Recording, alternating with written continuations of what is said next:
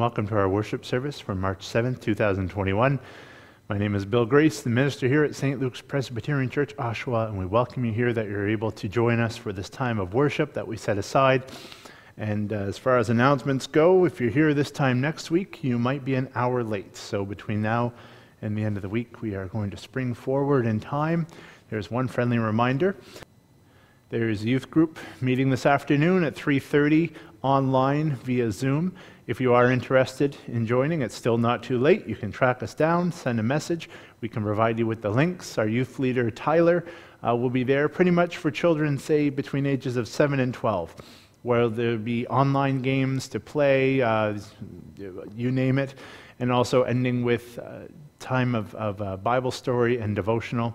And it runs roughly from 3:30 to 4:30 this afternoon for the youth. And it's not too late to join. Let us know. Also, it's also not too late to be part of the road trip to truth. We are now heading into the session 5 this Thursday evening at 7, and that is also online. Let us know if you're interested. We can send you the information for that as well. Let us now prepare our hearts for worship as we enter into our time of worship. The heavens are telling the glory of God. With the whole firmament, let us proclaim God's handiwork. The law of the Lord receives the soul. May God's teaching grant us wisdom in our worship. Let the words of our mouths and the meditation of our hearts be acceptable to you, O Lord. For you are our rock and redeemer, and so we praise you.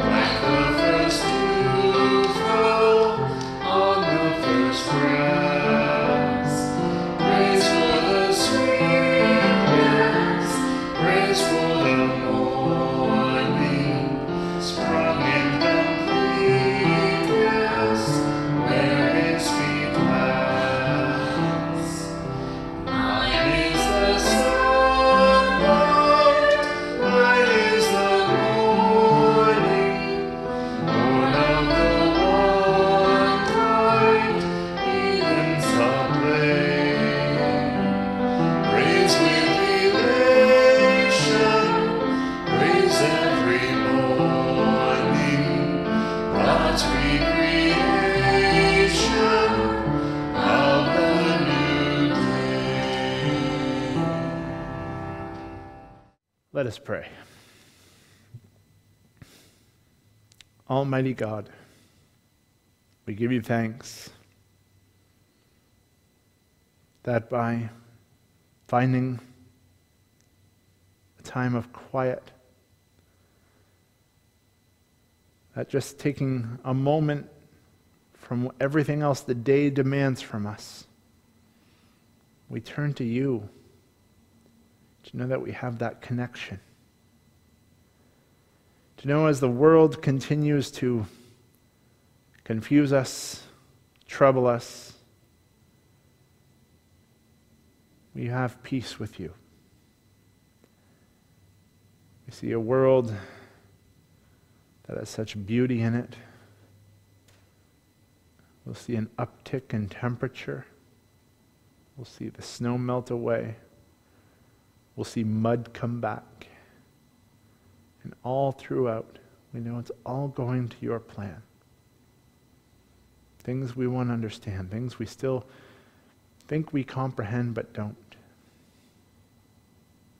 We see signs of it all through your creation. We thank you, Lord, for these provisions that we have.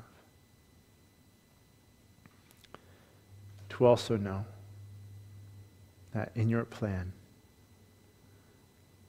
you take us and breathe life into us. That you've pulled us away from our sin, and that you still continue to redeem and renew and restore, as sure as the promises of spring. You lead your sheep to your pasture. We thank you, Lord. We don't do things to deserve it. We continue to do things that are against your will. There's things we say, things we do, the way we react, things that go on in our mind, the way we withhold our actions, how we act indifferent to terrible things that happen around us. Not one thing goes by that you don't notice, that you will not call us to an account for. So we give you thanks.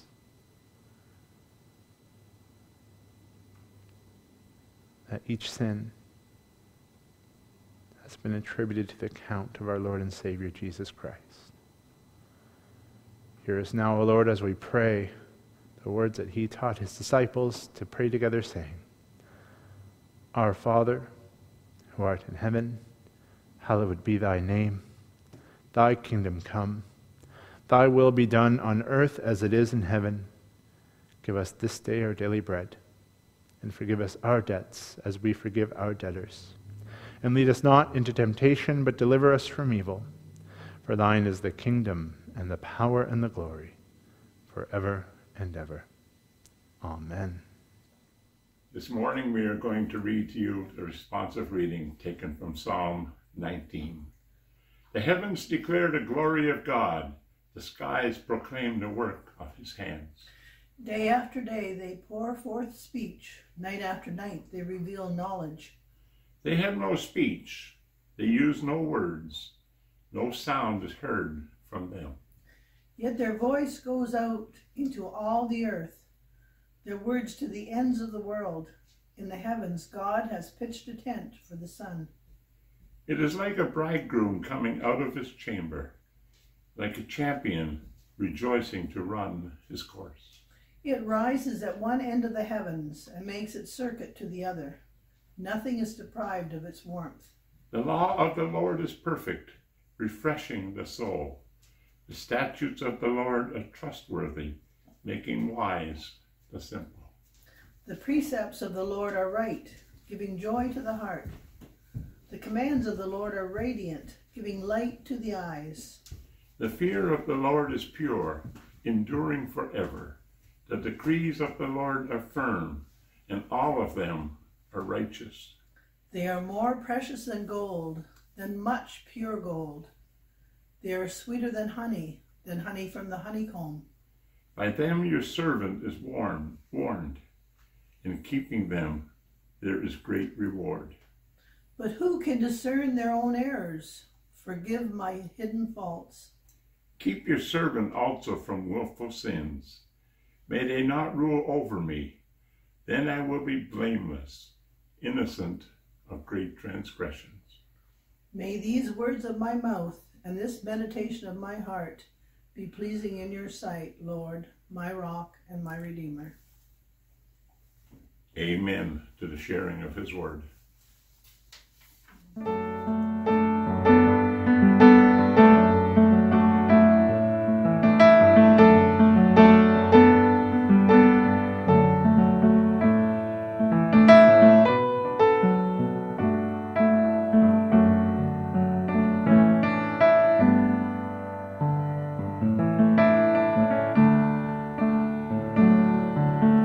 Jesus Christ, I think upon your sacrifice. You became nothing.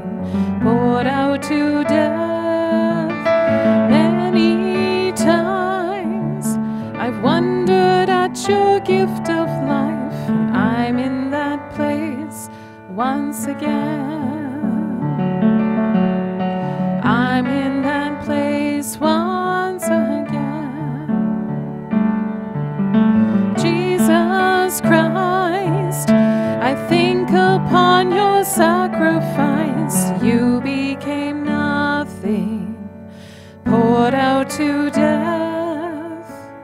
Many times I've wondered at your gift of life. I'm in that place once again.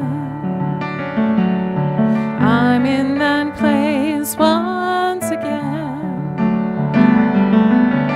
Once again I look upon the cross where you died. I'm humbled by your mercy and I'm broken inside. Once again I thank you. Once again I pour out my life.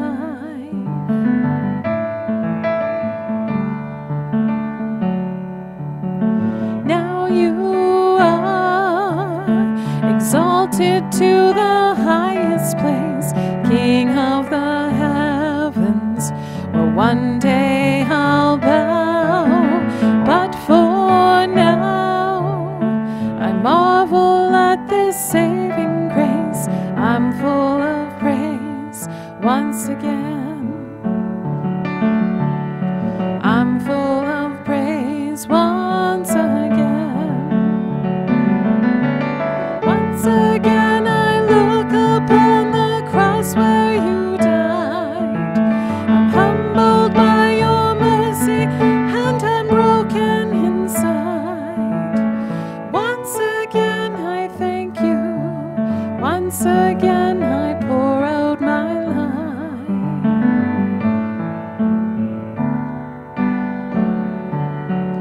Thank you for the cross. Thank you for the cross. Thank you for the cross, my friend. Thank you for the cross. Thank you for the cross. Thank you for the cross, my friend. Thank you for the cross.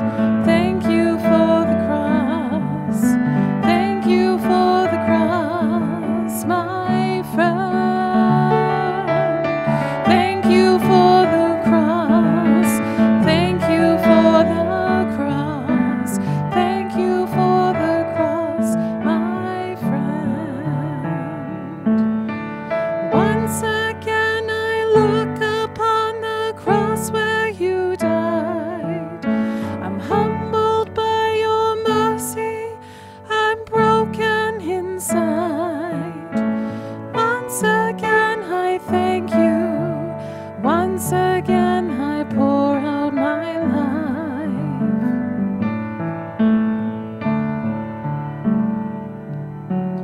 Jesus Christ, I think upon your sacrifice.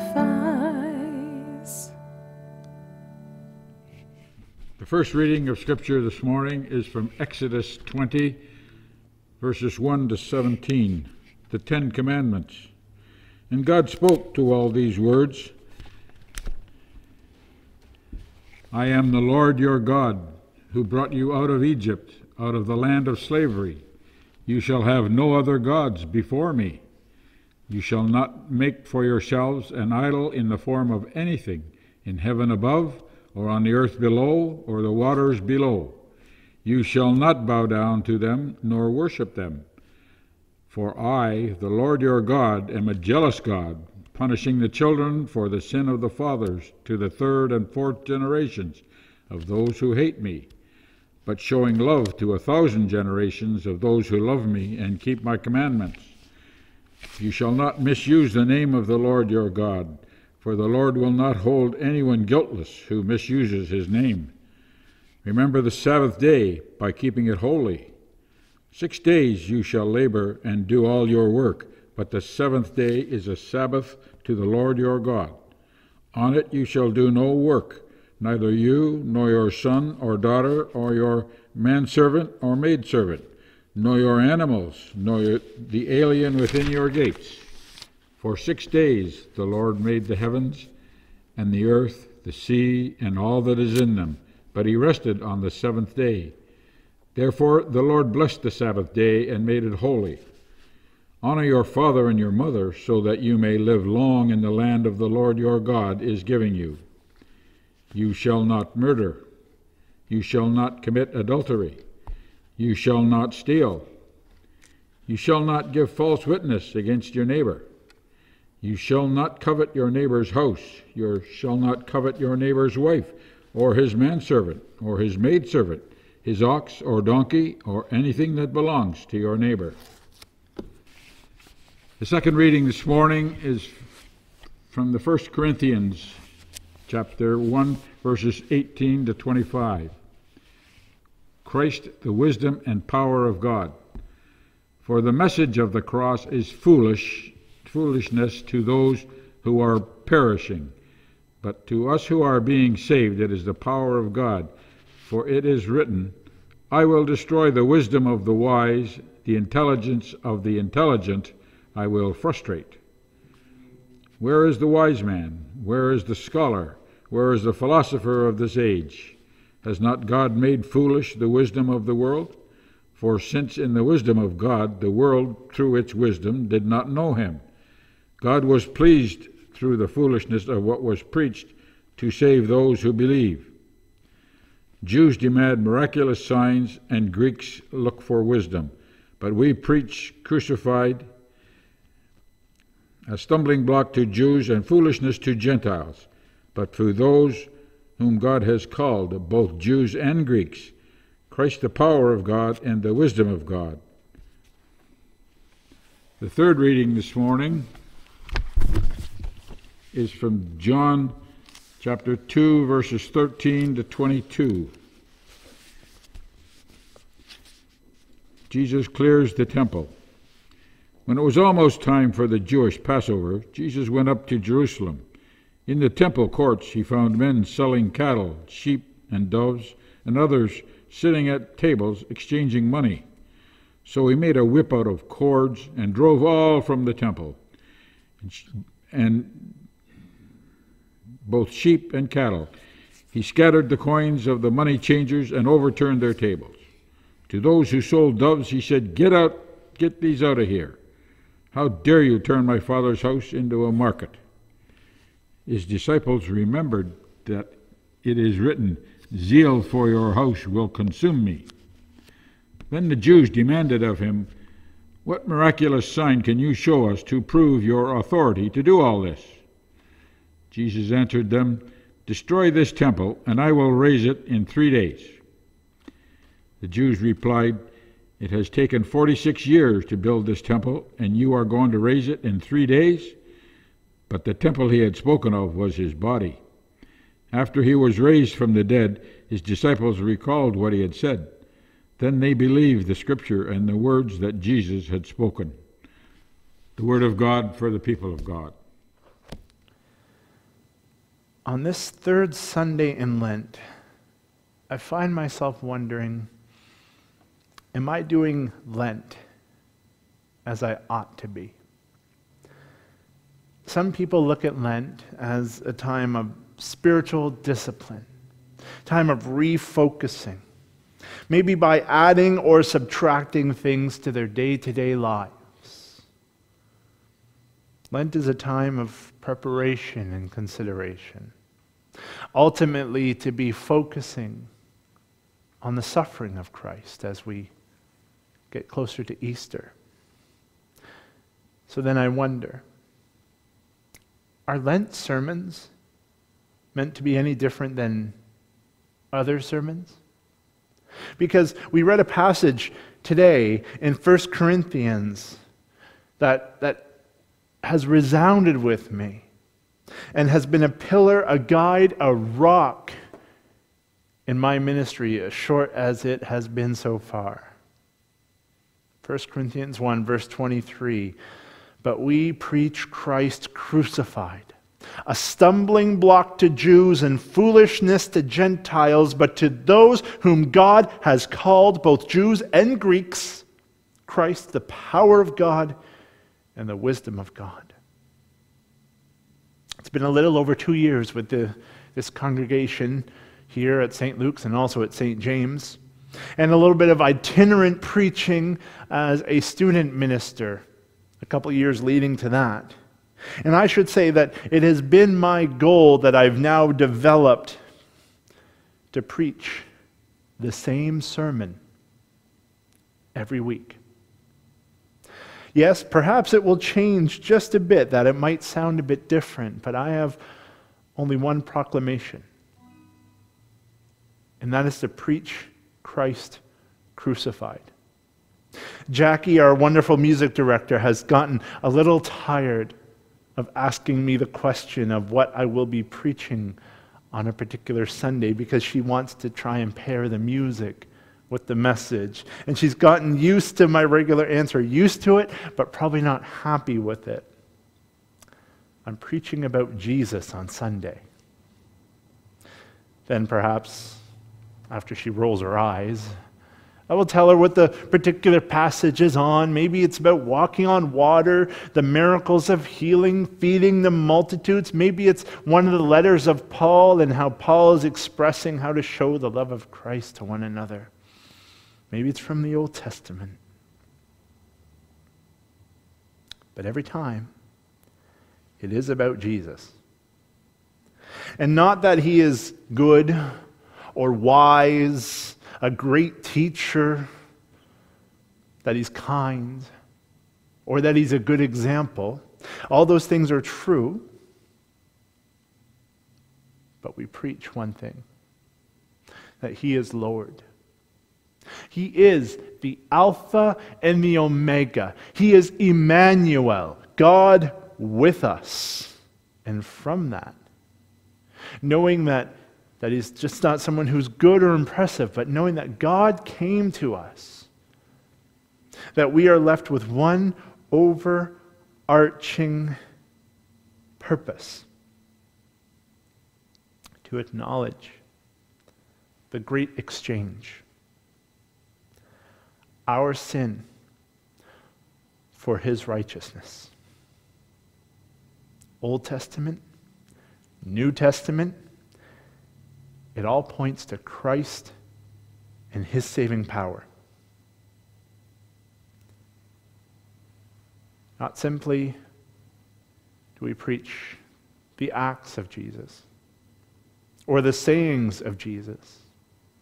Specifically, we preach Christ crucified. If I am standing behind a pulpit, I have a duty to say things that are so hurtful to the outside world that instead of seeing it for what it is, they'll instead call it foolishness and laugh it off. Verse 18, for the message of the cross is foolishness to those who are perishing, but to us who are being saved, it is the power of God. It is foolishness to the unbeliever. And perhaps in some small part, we should be thankful for that. Why the outside world doesn't just shut us down, I don't know. Perhaps we just seem harmless. That we've created enough churches and orphanages and showed how loving we are. But our message is devastating. Everyone will be in one of two categories. There is no third option. Perishing in your sins or saved by Christ. And the difference between the two is in the message of the cross. The message of the cross, the message of crucifixion, the redemption of sinners requires the death of the Son of God. That's perhaps the next barrier of foolishness. To concede not only do we sin, or that there is sin in the world, there is such a thing as sinning against the God who created you, but we sin enough that God would condemn us and that we would need saving from it outside of ourselves. It's not something we just fix and make up for, a scale, a balance to do enough good to undo the wrong. That has been the story the entire time. Telegraphed to us through the Old Testament, the death and resurrection of Jesus, it took place during the Jewish Passover. Passover commemorated Egypt and Israel and their struggle when they were held captive and being held as slaves by Pharaoh. And the Passover marks the final judgment on Egypt when Pharaoh would not release the Israelites.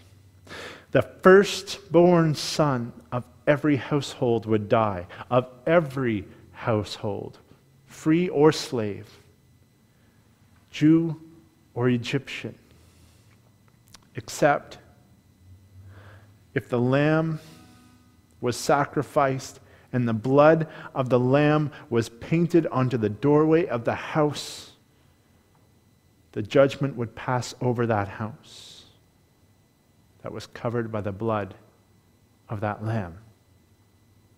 Foolishness for those who reject that God can be loving and also have wrath. For our living does not stop at the grave. Every person who ever lived will be called up, will be resurrected, and brought before the judge. And an eternity will await. And what will await you? The hell that you deserve? A just reward for sin and rebellion? Or an eternity that you do not deserve of heaven? Purchased for you with blood, the Lamb of God covering you with His blood, given to you by grace. I have not the slightest inclination to stand behind a pulpit and preach to you about how to be a better person, or a better parent, or how to handle your finances, or on the coronavirus, or on racism, or how to have a better marriage, or health advice, especially not on how to raise your children, because I can assure you I am no expert on that. No. I will preach Christ crucified. And by doing so, I expect many of those other things to come into perspective and to fall in line. But it is foolishness to the perishing unbeliever. To know more about that, let's go back to verse 21. 1 Corinthians 1, verse 21, "For since in the wisdom of God, the world through its wisdom did not know Him, God was pleased through the foolishness of what was preached to save those who believe." God in His wisdom, which I cannot stress enough, is far beyond our wisdom. God did not create us to acquire the answer to our sin debt by employing our own wisdom, like a riddle to solve, or a skill-testing question. It is not philosophical. It's not scientific. It's not requiring long division or higher mathematics. And I like wisdom. I like knowing things. I love knowing things in the field of what they call Christian apologetics, which does use philosophy, reasoning, historical data to defend and strengthen Christianity for those who have doubts. I love that. But having that knowledge will not save. Witnessing miracles will not save. We have that in our scriptures. If salvation had anything to do with your abilities or your brain power, then there'd be room for boasting. Faith in Christ, believing in the message of the cross, is how you are saved. God is just, and he will reward injustice with wrath. God will punish sin, but he will also show incalculable mercy. Mercy on those who are protected by the blood of Christ, like the Passover. For the foolish message of the cross is that the wrath that was set for you has already been settled. There is no day of reckoning to come. So, am I doing Lent wrong? I could be. But on this third Sunday of Lent, and the next two to come, and then Palm Sunday afterwards, and then Easter Sunday, Resurrection Sunday, if you want to know what will be preached then, and then for the weeks following, it will be Christ crucified. For it is the power of God. If you still haven't placed your faith in the message of the cross, now is the time. By faith, you exchange every one of your sins for the righteousness of Christ. It is not foolishness. It is the power of God. Amen. And to God be the glory. Let us pray.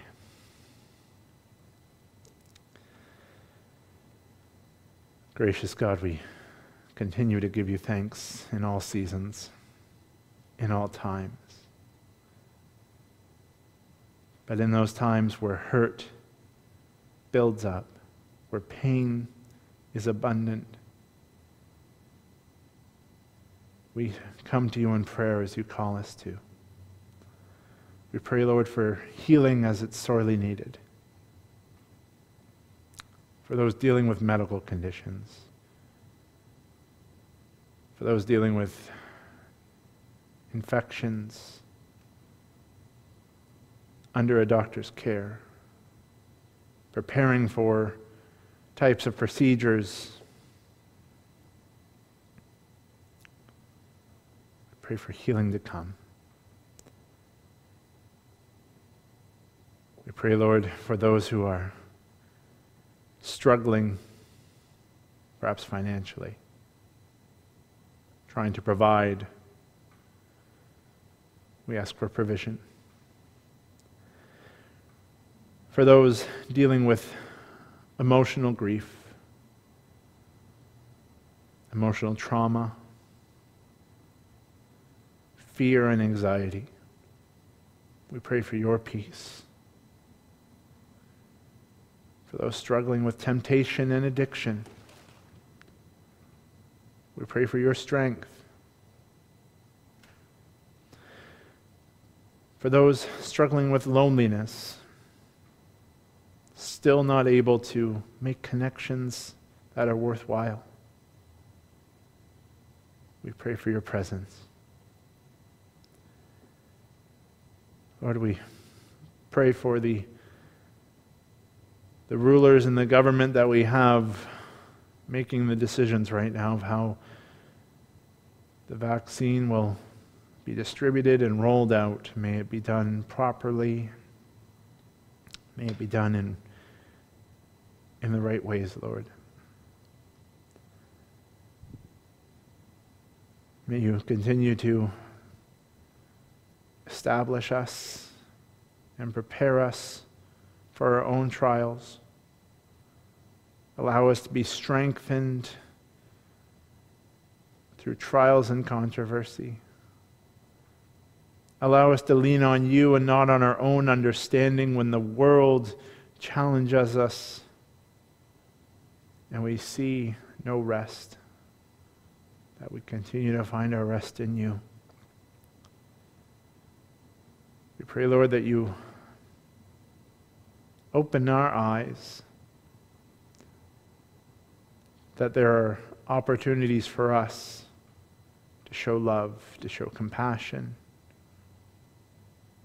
that you will set us out to be the answer to others' prayers, that we will continue with your church and your kingdom. For all these blessings that are around us, Lord, may we continue to be bound to your service and your call. In Christ's name we pray. Amen.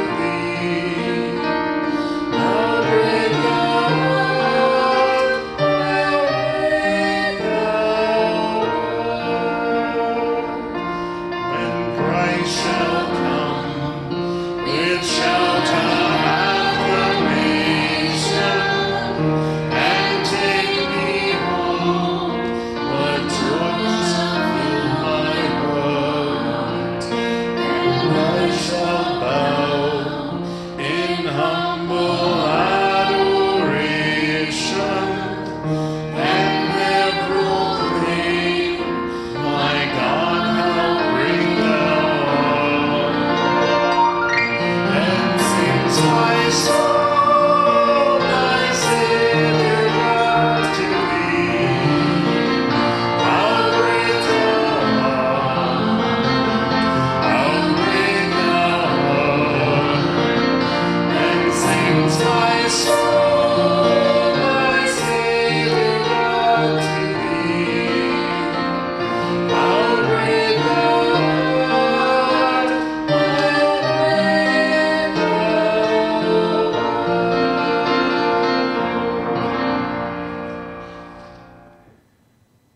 now may the very God of peace, which surpasses all understanding, guard your hearts and your minds in Christ Jesus. Amen.